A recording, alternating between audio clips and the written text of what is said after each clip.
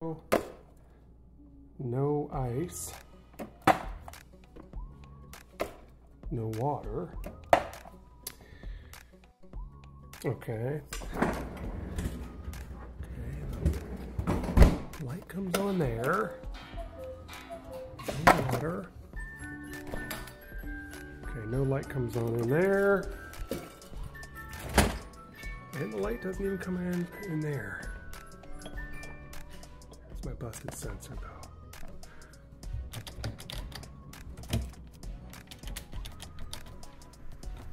Huh. Okay, goes back up. Open it. There. Alright. So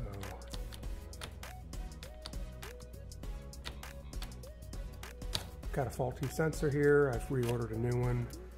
I'm going to try just to unplug it for now and see if that'll work. Okay, always cut the power. I'm just going to hit the breaker. Okay, power's off. No lights on. Okay, next I'm going to remove 1, 2, 3, 4, 5. Just use a 1/4 inch socket.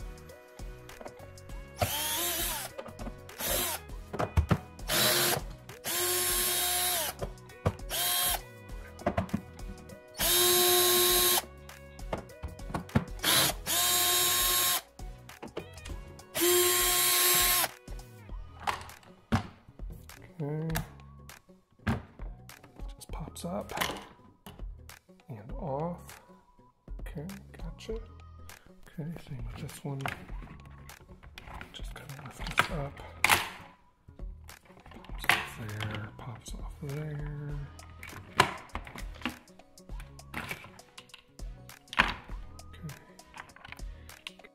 Okay, so what I want to do right now, I'm just going to take this out and leave it unplugged and see what happens.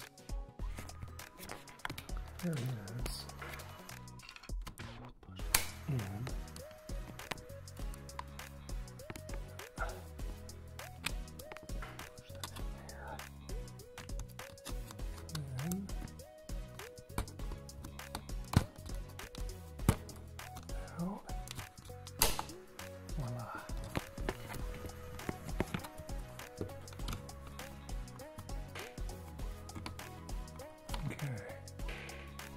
That's it. Got it. Okay, so now I've got it unplugged. Took a picture and a video of which one goes into which connection. And if you look really carefully on here, these are marked.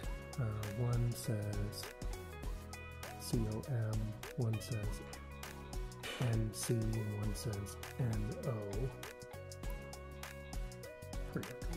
There you go. COM, NC, and NO. And I've only got 2 connections, a COM and NC. Okay, so what I'll probably do is I'm gonna just turn the power back on and see what happens when I open up the door with no sensor installed.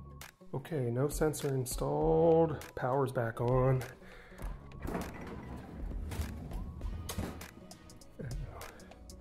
No light there. Oh! We have a light.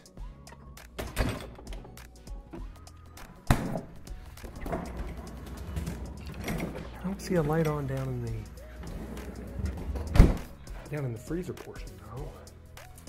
Does the water work? No. Does not.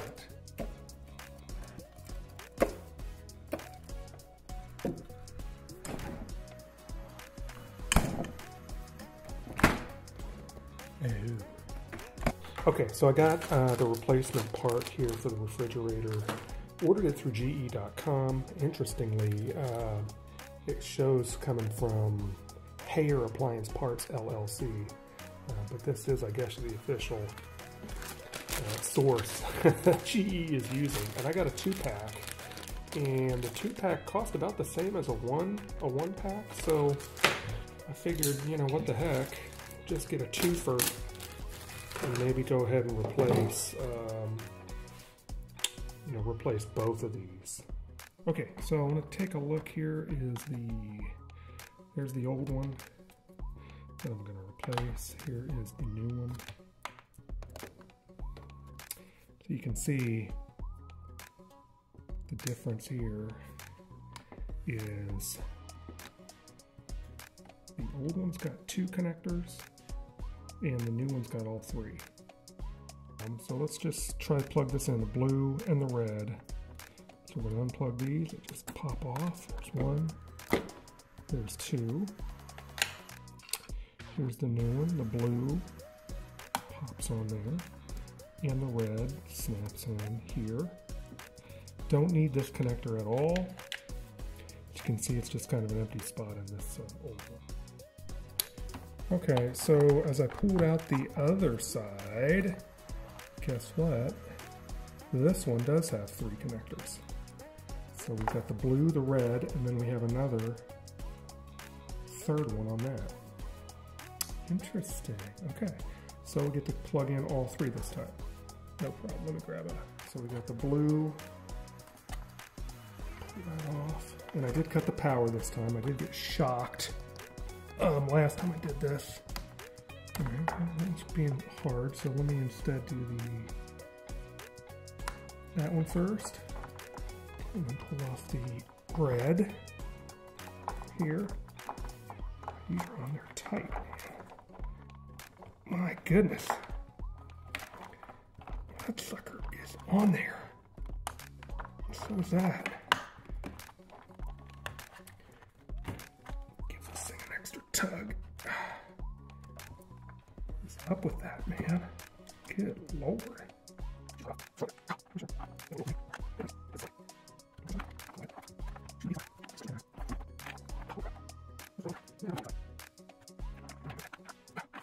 I'm going to try this again, so let me try just with a pair of needle nose. Give me a little bit more leverage on it.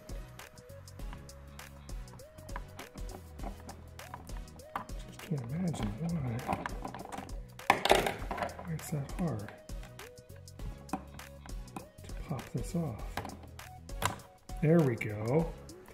Alright, using a screwdriver, I mean, good Lord.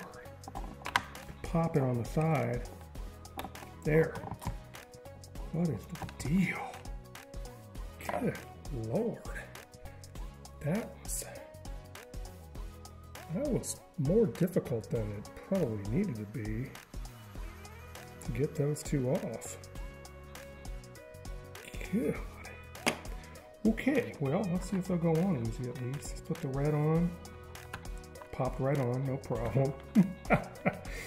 Good God. There's the blue. Get him back in here if we can.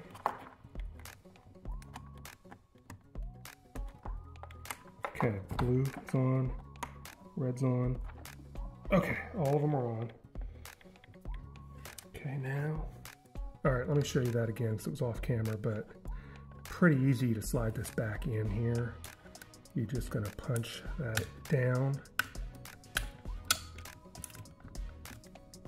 Punch that down as you slide it in. Underneath here. Like that. And it just snaps into place. So we're in. We're in on that one. And I'll take you over to this side and see if I can show you this one going in. Same deal. Basically just want to line it up here and slide it in. There. There's the little clips on the side hold it in place. Sounds good. Okay, so I've got them both put back in place. Next up, I'm going to put the top back on, get the power back going, and should be in business. Okay, power's back. Okay, power's back on. Let's just see. All right, we got lights on in there. We got lights coming on here. Uh-oh, no light on here. Uh-oh. Should have a light on there. Okay, that one's working. this side. Uh-oh. Not working. Shit.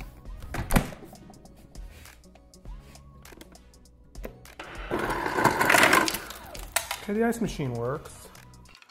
Okay, so I just finished switching out the light switches on my GE refrigerator, and one of them's working fine, but the other one, the one on the left-hand side over here, is not working. So when I open it up, it is dark. Lighter's not coming on. But when it's closed, the ice machine does function. Now when it's open, the ice machine does not function. So that tells me that the switch is actually working, but for some reason the light is not turning on. Light does turn on the right-hand side, but not on the left. If you have any ideas, let me know, because I'm all out of ideas. It's a brand new switch. I actually flip-flopped the two switches to make sure it was a problem with the switch or some other type of electrical issue. So I'm now leaning towards some type of electrical fault. But hey, let me know in the comments if you've got any ideas on it.